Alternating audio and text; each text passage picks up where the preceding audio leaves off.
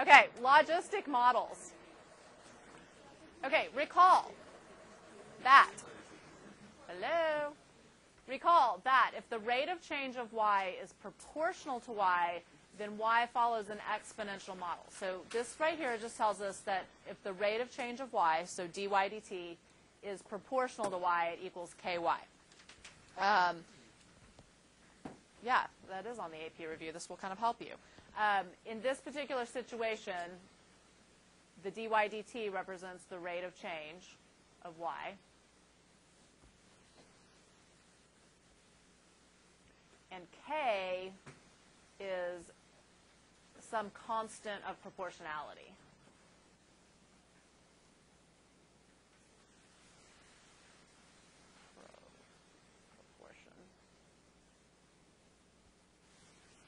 Proportionality. Y. All right. If we were to integrate this and solve for y, who remembers what that equals?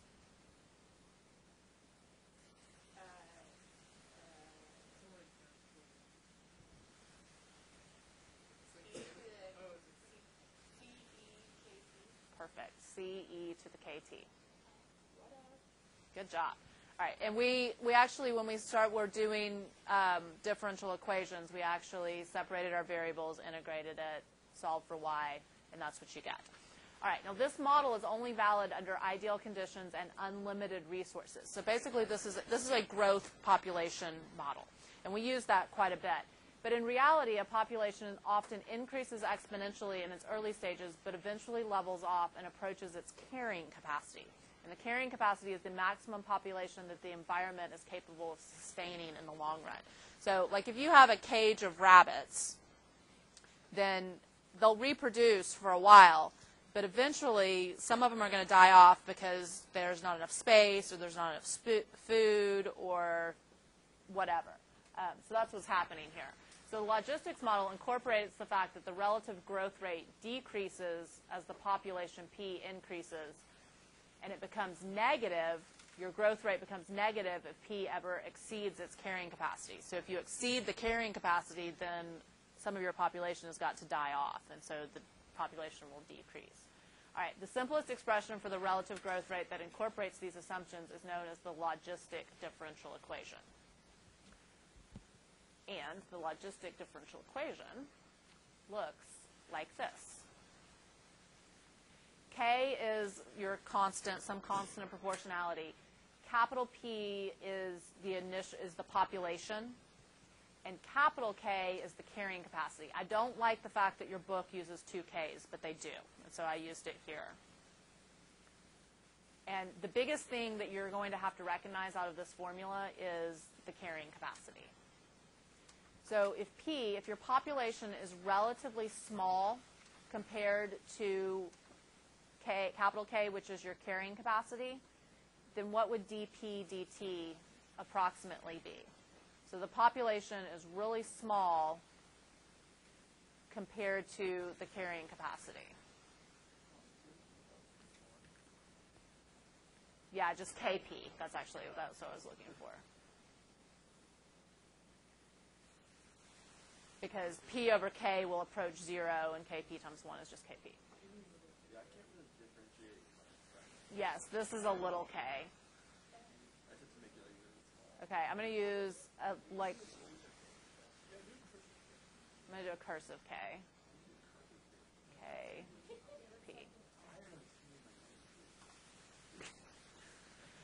Okay, so that's little k.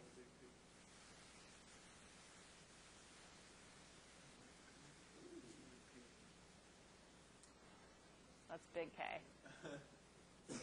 All right, as P approaches the carrying capacity, so capital K is your carrying capacity. As your population approaches the carrying capacity, then what will dP dt equal? 0, or it will approach 0. So what we're saying is as your population approaches your carrying capacity, so therefore P over big K is approaching 1, then you would have 1 minus 1 or 0, then the rate of change of the population is 0. So as your population is approaching that carrying capacity, the change in population will be 0 or at least very, very small. All right, if your population is between 0 and your carrying capacity, then will the rate of change of your population be positive or negative? Population is between 0 and the carrying capacity, then the rate of change of the population will be positive, right? Because your population is going to increase until it gets to the carrying capacity. And if the rate of change of the population is greater than 0, what does it tell you about the population? Increasing.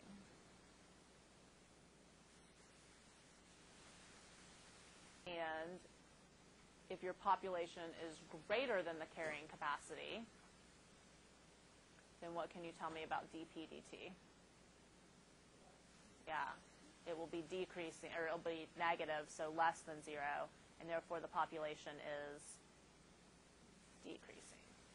Okay, so if we look at number 1, it says a certain population growth is modeled by the differential equation dp dt equals 0.08p times 1 minus p over 1,000.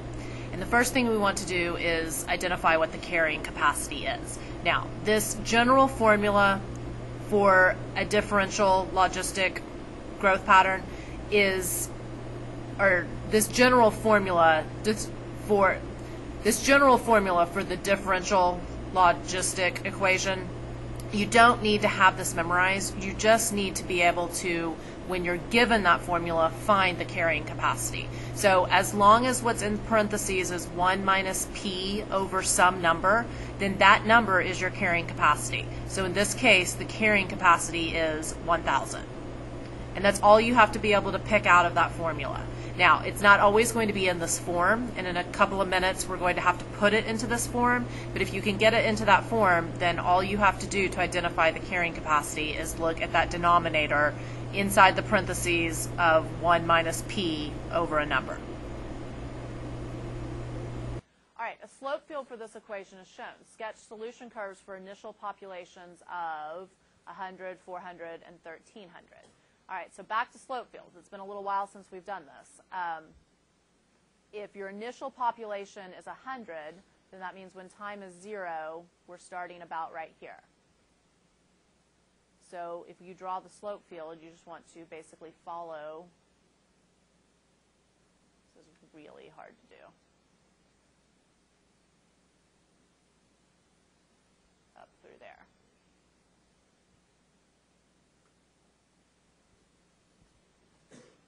Okay, if you're starting at 400,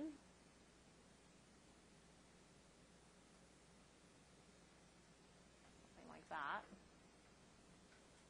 And you always want to extend your graph to the edge of the slope field. So you want to show that kind of horizontal asymptote going along there. And if you're starting at 1,300,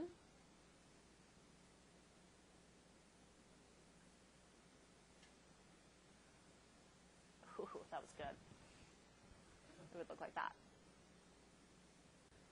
Okay, where are the slopes the smallest? And let's do it in terms of the p values, the population values, so the y values. So where are the slopes the smallest or least steep?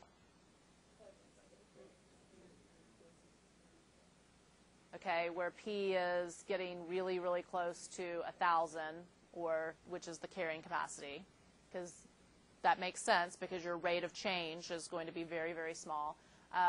There's another place where the slopes are pretty small. Right, at the very beginning, when p is close to 0, or like down here. Obviously, if p is 0, you're not going to get any population growth, but if p is very, very, very small, then at first, yeah, like 2, then at first the slopes are going to be really small and then get bigger and bigger and bigger. All right, all solutions of this graph move towards what y value? 1,000, which happens to be your carrying capacity.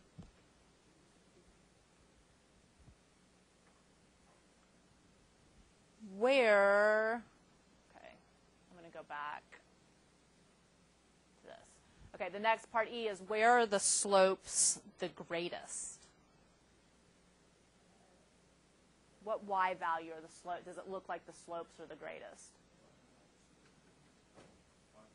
It is. It's at 500. Did you just look at that graph, or I mean, how'd you come up with 500? Yeah. And if you look at any column, the steepest slope is going to occur at 500. What's the relationship between 500 and the carrying capacity?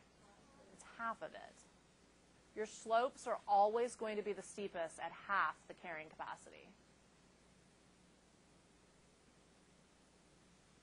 Carrying. It's a weird word.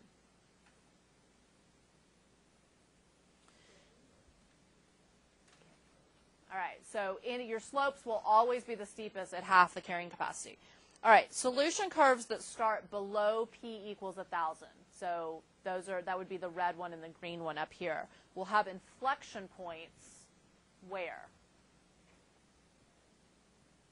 Where will your inflection points occur for if your population starts below your carrying capacity? Also at 500.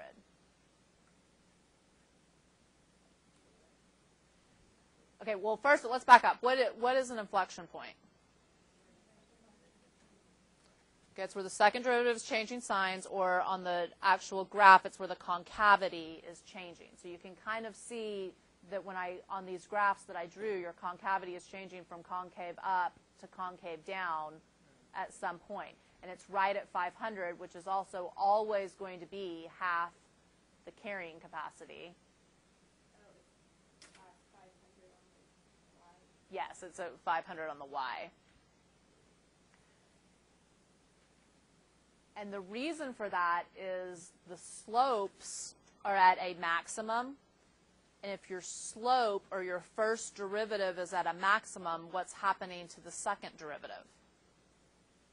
It's changing signs. Yep. So it all kind of relates together. Amazingly enough. So your greatest slopes and your inflection points will always occur at half the carrying capacity, is the moral of that, of E and F. Okay, solving the differential logistic equation. Are you making fun of my story? A little? Okay. Oh well. All right, if you solve the logistic differential equation, which I wouldn't expect you to do, you don't really know how to do that, then you would get that the population equals this formula right here, and then you have this random A, and you've got this right here. I don't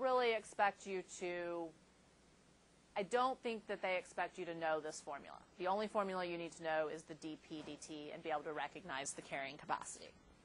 But I just kind of wanted to throw that out there. But I do want to practice finding the limit of P of t as t approaches infinity. So I want to take this P of t formula and find the limit as t approaches infinity. The limit as t approaches infinity.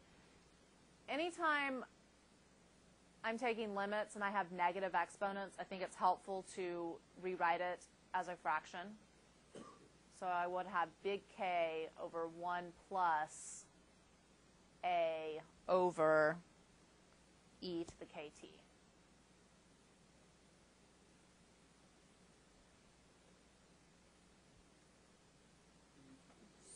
So, yeah, e to the little kt. So as t approaches infinity, what's happening to e to the kt? It's getting bigger and bigger, and so a, which is a constant, yeah, something that's constant over something that's getting bigger and bigger and bigger is going to approach 0. So that whole term is going to approach 0, so this limit equals big K, just to make sure that you understand between small k, little k and big K. All right, let's think about what that means. As time goes to infinity, your population is approaching big K. Well, what does big K represent? The carrying capacity. Carrying capacity.